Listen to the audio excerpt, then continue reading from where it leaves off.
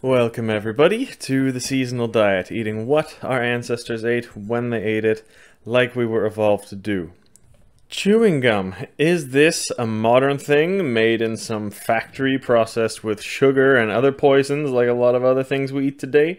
Or is chewing gum or something like it in our ancestral diet? Well, of course, chewing gum in the form that we know it as today is a modern thing made up mostly of resin, wax, elastomer, all these kinds of toxic chemicals, guys. So you see why it's so important now, why we don't swallow our gum, by the way, and get all that shit in us. I did that until I was about 20, and then stopped when I finally found out, but I still love gum.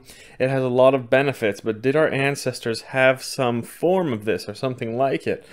Well, yes, actually, the earliest archaeological find of something like a chewing gum was found in Denmark from almost 6,000 years ago.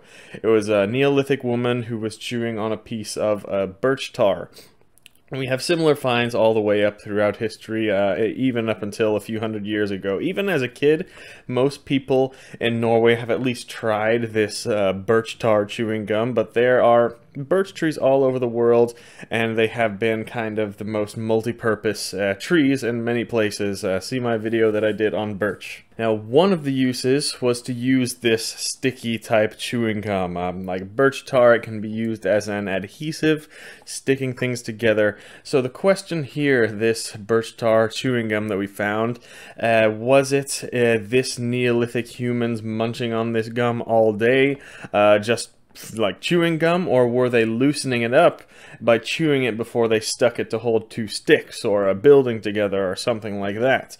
Well, I think they chewed it, because what archaeologists and scientists have found is that because ancient humans had so much thicker and stronger jaws than we do today, sometimes they estimate that humans spend many hours a day chewing on things.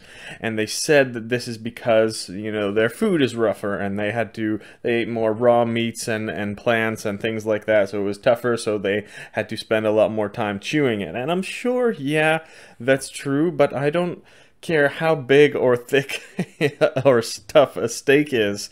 I'll chomp through that shit in about 15 minutes. And I don't think the food they had at that time was so tough that they had to spend many hours a day chewing their 1 or 2 or maximum 3 meals.